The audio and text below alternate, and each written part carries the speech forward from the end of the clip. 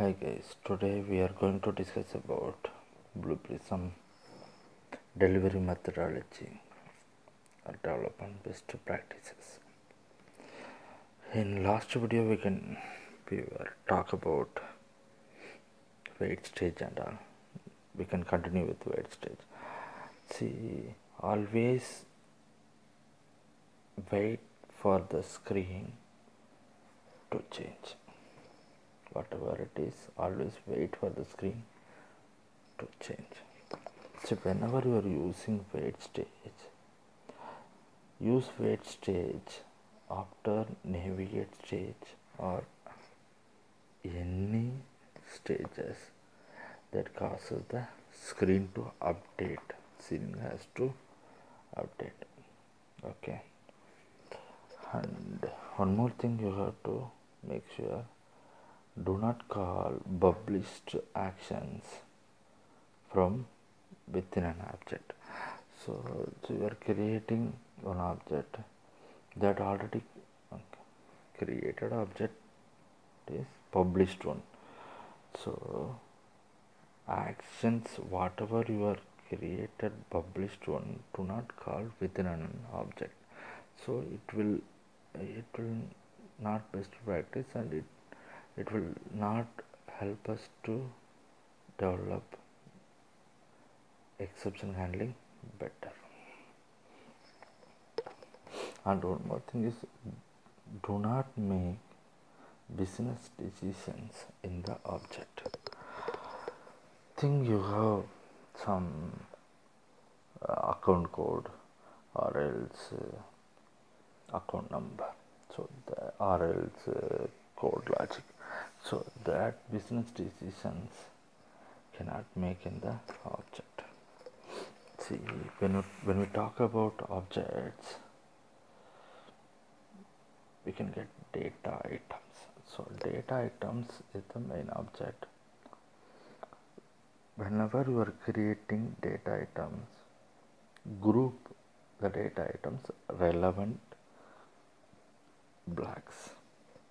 Suppose think now you are creating data item input, so account number, okay, it is group int. Okay, now we are creating outputs, account type, account name, and opening data, such that so group it input, output, or whatever the way you can group it. Group the data item with the relevant blocks. One more thing is, store global data items on the initialize page. Okay, think your database connection string. In data items, you are creating database connection string with the global DB connection string. Okay, this is the data item you created. So whenever you are creating global variables, you can store it in global data item on the initialize page. So we can use it on whenever you use it on the inside the actions, you can use it.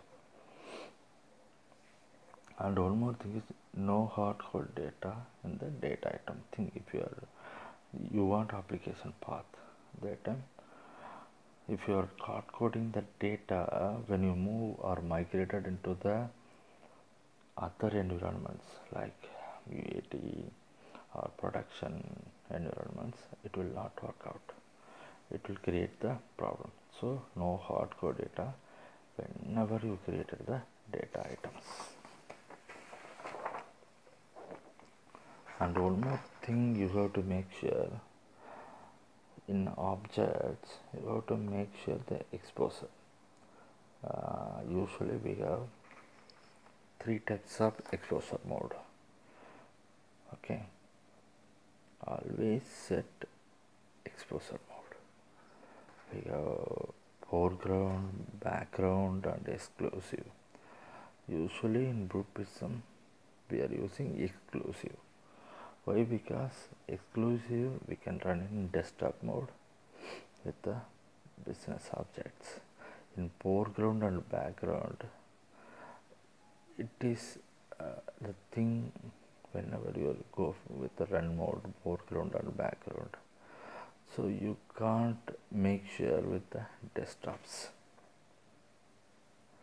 It means it will not make sure your objects and process to run into the same things. So make sure you in which area you have to go based on the things you have to expose your run mode as well. So we will discuss more about run modes, in which area or else in which part you have to use with the which one run mode. Thanks guys, thanks for watching this video. We will see more about in our next video.